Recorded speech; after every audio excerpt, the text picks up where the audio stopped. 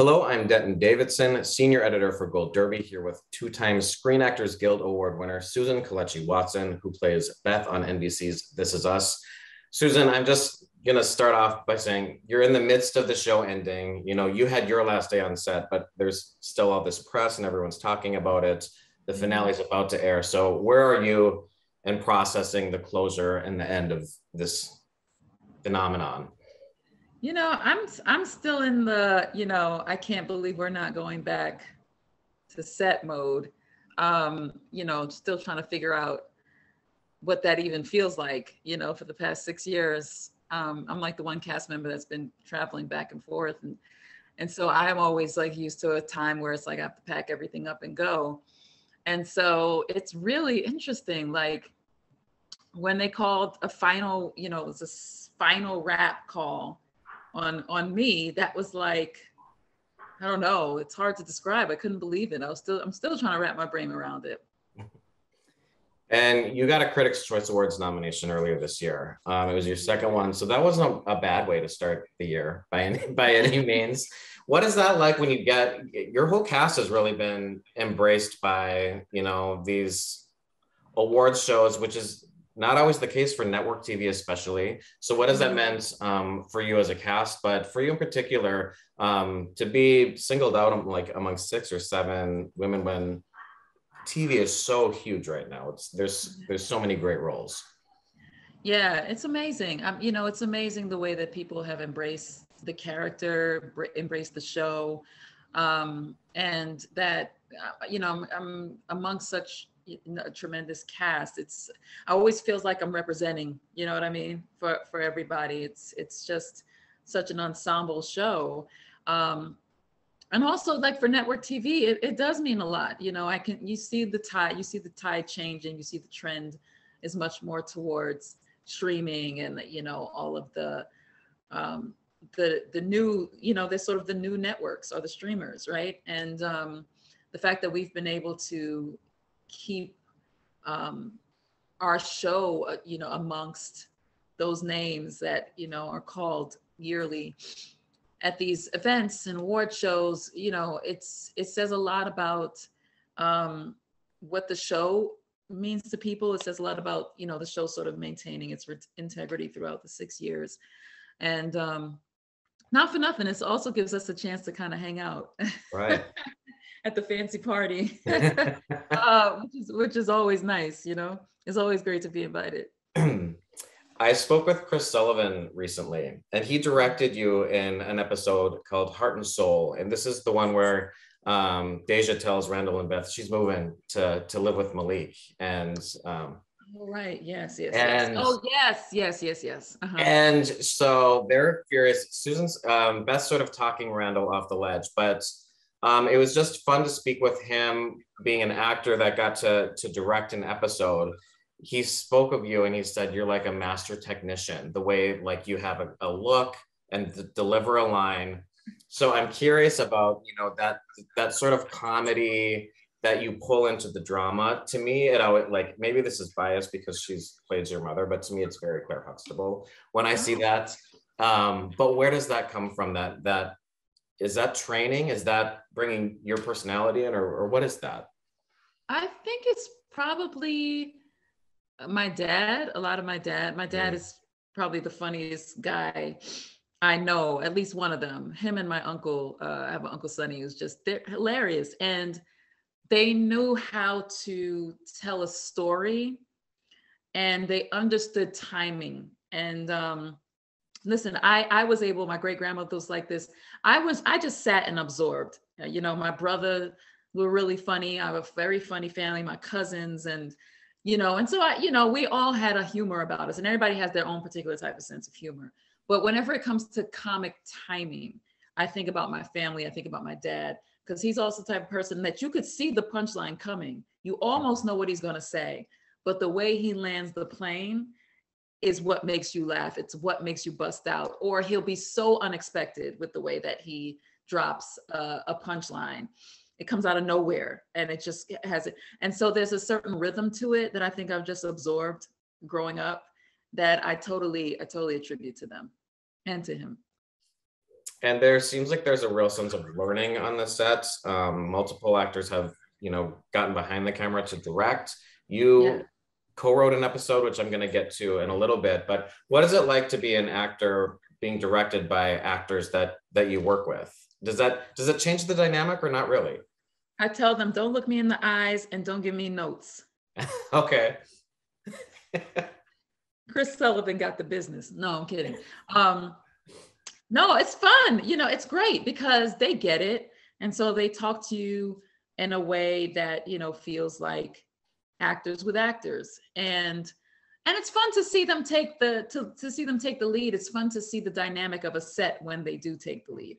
I remember when Chris did, I remember the set was like quite calm and sort of quiet and sort of, it felt very sort of peaceful and patient. And that's a lot of his characteristics, right? So it's a nice opportunity for everybody to get to spread their wings in different ways. When I wrote, it was an amazing opportunity to watch the cast do their thing with words that, obviously I had a big part in writing, but to watch what they did with it.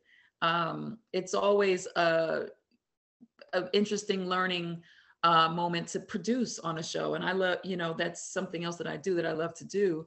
But I like being behind the camera. But I learned that I don't like directing. So directing wasn't necessarily for me, but writing and then getting subsequently to produce an episode was a really amazing thing too. And I thought it was like less work to produce, to write. Turns out, same kind of work, but different role. Right. And that was just fine with me too. I feel like everybody learned another thing that they were good at, or another thing they enjoyed, or another thing they wanted to explore. And when you have an opportunity like this on a show like this, and somebody says, yeah, do it, or ask, I'd encourage other actors to ask if they could do it, because you shouldn't leave a show without having done that, if that's something you want to do, either direct or, write, or just like shadow somebody in whatever job that they're doing that you think is interesting. I'd also like to have a camera, to tell you the truth. I'm waiting for a show where somebody lets me DP. Or like a camera. Seriously, I would love to do that. Yeah. And so I want to talk about Little Island Girl Part 2, because this is one that you co-wrote. Beth is really sort of mentoring some young woman that's similar to her in a lot of ways. I'm curious how you got pulled into writing that, how that whole situation works behind the scenes of, do they come to you and say, this is going to be Beth focused? Do you want to have your say in it? And just what that process was like for you. Well, I had mentioned to Dan a few years earlier that I would love to write. I knew that directing was an option, but I found out that possibly writing could be an option. And so I went to him a few years before and said, if that, I would love to do that. And he's read some of the stuff, other things I've written. And so when season 6 came, he called me up and he said, hey, do you want to, I know you're in the middle of, I was doing Shakespeare in the Park at the time. He's like, I know you're in the middle of that, but do you want to start writing? And I said, absolutely. And I was like, so happy that he, excited that he called and asked. And also he set it up, me up with Ebony to co-write, and she wrote the original Island Girl, and did an amazing job and was nominated for all types of awards for it. And she's just such an excellent writer. So it was really a great opportunity to partner with her, to not just be thrown out there into the wolves, but it was like somebody was able to kind of mentor me as I went. But we ended up splitting the episode and going off and writing, and then we came back together and then wrote it all together. And then I didn't realize the writing process takes weeks. We started in August. We really didn't complete the full episode until like October, because there's so many different tweaks, there's so many different passes. Then Dan does a pass, and you have the whole writer's room read it. And I was sitting in on these writer's room Zooms where people are turning the page and then saying everything that works on this page and what doesn't work on that page, and what does this mean, and thankfully that stuff is fine with me. Like, I can take the critique, but it's it can be really intense bringing a one episode all the way to the screen. But I loved being a part of it. I loved, sitting in on locations meetings and props meetings and helping to choose which actors, from audition tapes and all of that kind of stuff. So I feel like I got a really full experience by just writing. I love young Beth's storyline in that, where she's, sort of put face to face with a teacher that kind of crushed her spirits in some sort of way. I was curious if you ever had that happen when you were younger. You don't have to name names, but did you have did you have anyone when you were younger? Because I can relate to that of sort of like dampering something that you loved. I think so. And it was a few dance teachers, probably. And if I could remember her name, I'd mention it, because if you're bold enough to do it, you should be bold enough to be mentioned. But I don't remember her name, and that says a lot too. But she was discouraging, in ways that weren't necessary, I felt like. From just mistakes that I've made. Yeah, as I was a dancer when I was young. And I was actually, pretty, I showed up. I was in the top dance group. I was a competitor. I was all of those things. And it was like, I think I made one little mistake and didn't show up on time. We missed a rehearsal or something because we didn't realize it was scheduled. And she really took it out on me. And then she really kind of minimized my role and, the attention that I got and all the stuff. It was just unnecessary, and it was dampening. And I remember leaving that dance studio and then not going back to dance really until I went to Howard. And then, getting such a different appreciation of dance, also through all different types of physical form. You didn't have to be skinny and tall and lean and all these things. Like, you can have a butt, you can have breasts, you can have curves, you can have all of these things, short, tall, whatever, and be phenomenal dancers. And that just opens up your mind in a whole different way. So there were limitations that were also being put on me because of the way that my body structure was. And so I really did understand that, and I understood where Beth was coming from in terms of wanting to create a new type of structure, a new way of being, and in the dance realm. And I understand that there has to be strict, it has to be sort of, to create greatness, there has to be these rules and parameters that are set up for discipline. But there's some unnecessary stuff that happens too, that I think that this really spoke to on a dance level, but also a larger level. You could bring it into, relate to it sort of in any career, really, where you feel like somebody has ostracized you or has made you feel bad about yourself or less than because of something you may not have been able to control. And I know about a year ago you were going into Merry Wives, and so how did returning to theater feel? And can we expect more of that from you now in the future, or can we expect some comedy from you? What's next? Yeah, I definitely, theater is one of my first loves. It's one of my great loves, and doing Shakespeare in the Park, the iconic Central Park Delacorte Theater, was just a dream come true. And to get to do Merry Wives and to do the beautiful translation that Jocelyn B.O. did that was set in Harlem amongst the Nigerian and Ghanaian community, and it be a comedy, was just fun. And I had the most beautiful, most amazing cast for that show, and who are all just good friends now. And we just had an amazing time being the first show back after quarantine.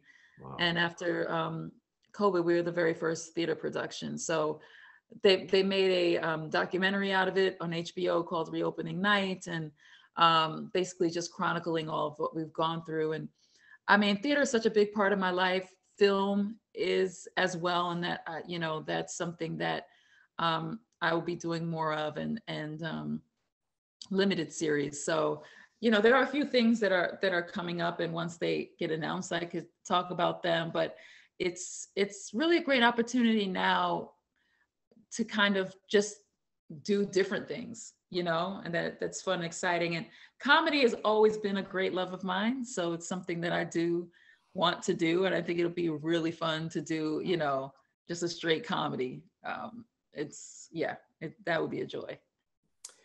And Gold Derby recently published a list of the 25 greatest TV families in history, and the Pearsons are among them.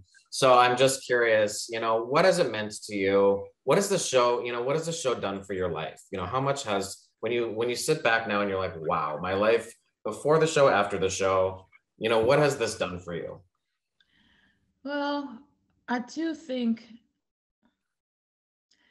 that it's created a real space to create, like to do something meaningful and something that you knew was meaningful to people in a very deep way. And, as an artist, like you hope for that. You hope that I'm doing something that means something to someone. You know how much it means to you, but you want it to land in the world in a way that people embrace it.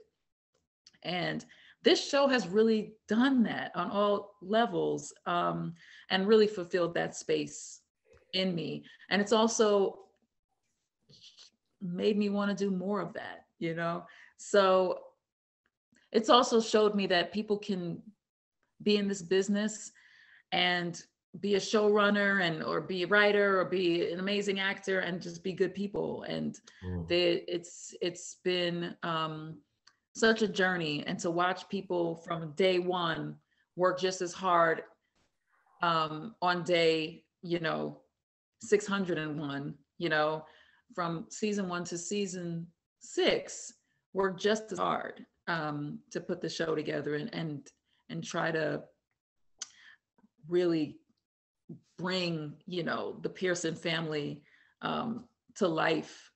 It just really has shown me so much.